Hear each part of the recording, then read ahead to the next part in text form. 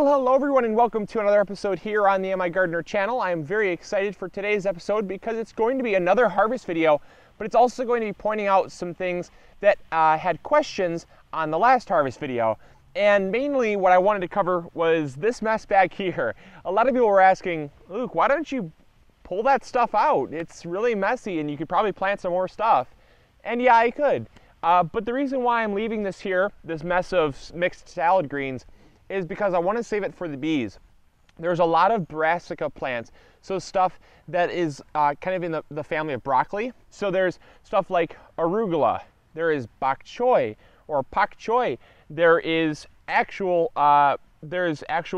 lettuce somewhere in there, there is spinach somewhere in there, there is mustard greens still being harvested.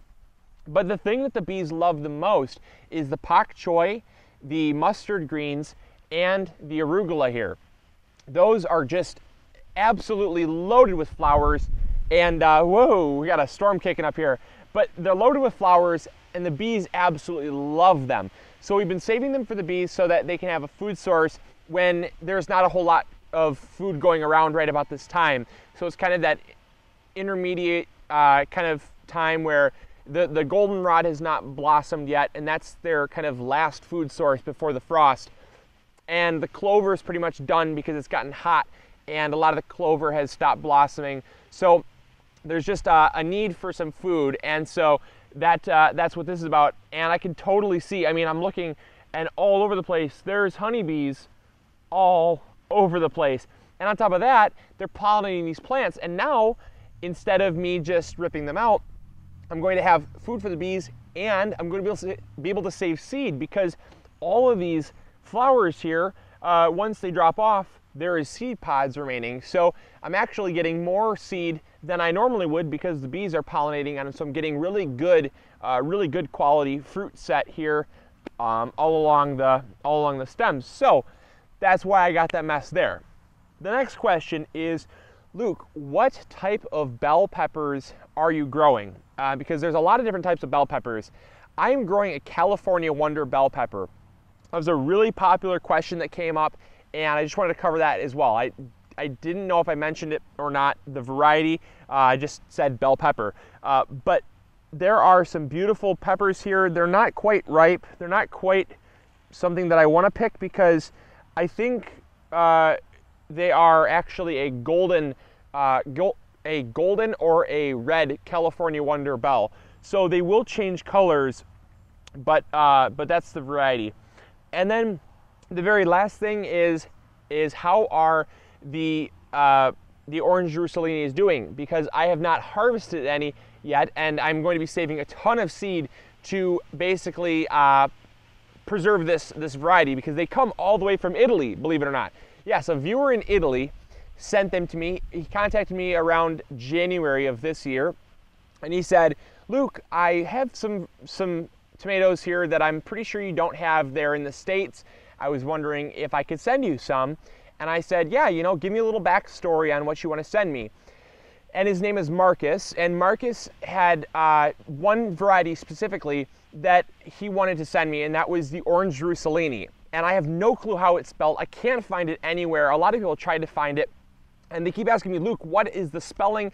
How do you get this seed? And I honestly have no clue. He said it's a family heirloom that they've been growing in Italy for as long as he can remember, and basically they grow it without stakes. They just let it grow right along the ground, no staking, nothing, and it's extremely blight resistant, extremely productive tomato. He said it's a little on the smaller side, but what it makes up for size, it makes up for in productivity. So we're gonna check it out, because there's actually some fruit ripening, believe it or not. I'm so excited, and I'm really excited to show you guys what the fruit looks like. And oddly enough, it's not orange at all. So I contacted him and I asked him if it was supposed to be the color that it is, and he said, yep, it's been like that, and no one knows why, but that's the name. So yes, so I'm gonna show you orange Russellini now. Let's go check that out, and we're gonna get to harvesting some stuff, and there's some other tomatoes that I wanna show you as well. So let's go. Let's check these out here. All right, coming on in, we can see that there is, first off, no blight. You can see right down in there, all those leaves right along the ground. A little bit of yellowing right here, just a teeny tiny little bit of yellowing, but absolutely by no means would I consider that blight ridden. And you know, you look in there, green as can be. Leaves are right on the ground. Absolutely amazing. See all that? See all those roots right there? The roots are just coming down like crazy, and absolutely no blight. So there you go. This is the orange Russolini, and I see some tomatoes right here. Look how beautiful these are. They're just the most vibrant red tomatoes I've ever seen. And they are so perfect. Check that out. This is the orange Russolini in person for the first time ever. And I'm gonna have a taste test for you too. And then the rest I'll be saving for seed. I'm not gonna be eating any of these. They're all gonna go to seed production. So there's another one. There's another one right here. A little bit smaller. And you know, I'm not sure, but look how thick that stem is. Oh my goodness. Check out how thick that stem is. It's thicker than my thumb. It's just a tank of a stem, and I'm sure that's why that it can grow along the ground so well, and I'm sure that's why they don't need any staking, because it just looks like a tree. So there you go, there's that. So we do have another kind of first, and this is the Kellogg's Breakfast. We've grown this before. It's a beautiful, beautiful tomato. Absolutely stunning and extremely large. But these are the Kellogg's Breakfast, and this is the first one that's ripe. And I wanted to pick this live on camera here. It's, oh, it's beautiful. It's so ripe. There you go, there's a look at that. First glance of this gorgeous specimen here. Alrighty, come on off. Okay, there. Check that out. A little bit of cat facing, typical of a heirloom tomato. A little bit of that kind of stuff going on, but all in all, a stunning, stunning tomato. Very, very pleased. All right, so we are done harvesting. Not a super huge harvest today. We end up with 4 peppers, which that pepper plant just keeps on producing back there, those 2 banana peppers. And we were able to get 1 beautiful Kellogg's Breakfast tomato, nice large beefsteak variety, orange and super, super sweet. Oh, it's the best. Love this tomato. We got 1 Roma. We got 2 of the Chadwick cherries. I have not yet tried these, but I'll try those later. We have then a kind of mixed assortment of the orange Russolinis. So some of these are smaller here. I'm not going to be saving seeds from the smaller ones because I'm guessing not enough. They produce so much fruit that not enough energy can go into making full-size fruits. But we got here 6 orange Russolinis. Check those out. Absolutely stunning, stunning tomatoes. But I'm going to taste the kind of smaller size one and leave the other big ones. We're going to be taste testing this orange Russolini here. Beautiful, absolutely. It's almost like a matte red. It's not a shiny red.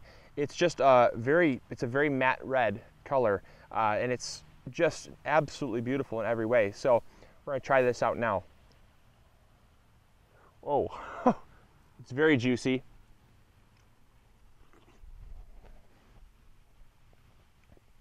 Oh my gosh.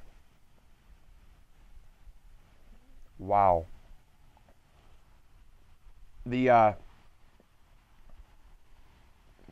flavor in this is outstanding. It's outstanding. I have absolutely no words. It gave me goosebumps. Okay. That says something.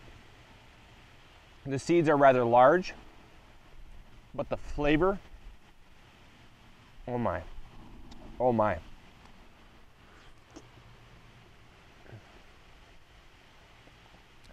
It is so incredibly sweet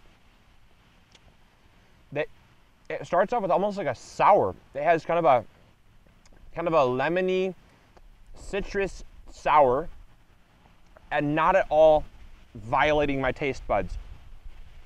It's very fruity right off the bat. And then on the back, once you have chewed it and started enjoying it, it's got tones of like strawberry, and I'm not even joking you. This is the sweetest, this is the sweetest tomato I have ever tasted. It beats the Sweet 100s, it beats the Sun Golds, it beats the Sun Rays. I mean, this is a mind-blowing tomato, folks. I'm not even kidding you. I'm gonna be saving seeds from this. I will be saving incredible amounts of seeds for anyone that does not like tomato. I would not even call this a tomato. This tomato is more fruit than it is vegetable. This is everything that I've ever wanted from a tomato, but never been able to find. Oh my goodness. Every bite is amazing. I have no words. It's that amazing. All right, well, there you go. I'm tempted to eat another one, but I have to save it for seeds. So that kind of stinks. But I hope you all enjoyed. I hope you all learned something new. Hopefully you all are growing big or going home. And if you have any comments or questions, put them in the comments box below. I'm going to hope that they can make them indoors. I'm going to be saving seeds from them, and I'll talk to you all later. Hopefully you all enjoyed. Catch you later. Bye.